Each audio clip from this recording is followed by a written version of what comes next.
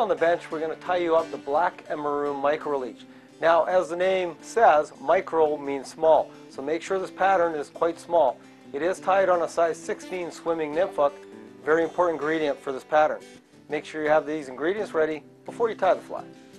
For the hook, we'll use the size 16 swimming nymph hook, some 8/0 black thread to tie with, some black marabou for the tail with red crystal flash as a highlight, a 7/64 inch silver bead for the bead, some black marabou for the body, and some red copper wire for the rib.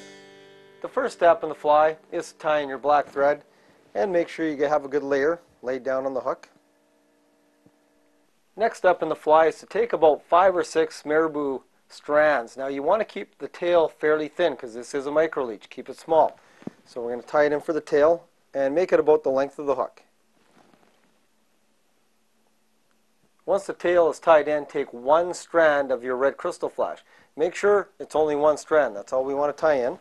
And we're actually going to lay it on top of our tail, about the length of the tail, and tie it in.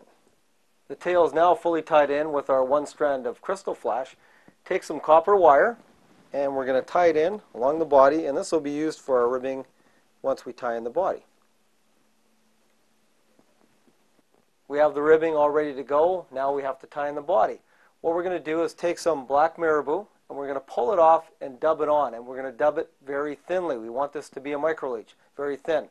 So take your black marabou, dub it onto your thread, and then wrap it forward to form a very thin body.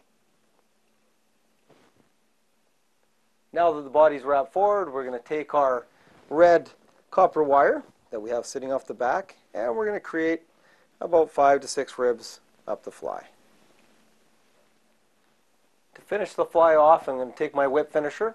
I'm actually going to whip finish off the fly near the head, and then I'm going to take a dubbing brush and actually use the dubbing brush to pick out the body. Actually, it's a dubbing pick tool that we use, and just pick out the body so it gives it that nice leech shape. Remember, when you're about to tie a micro leech, there's some important things you want to remember.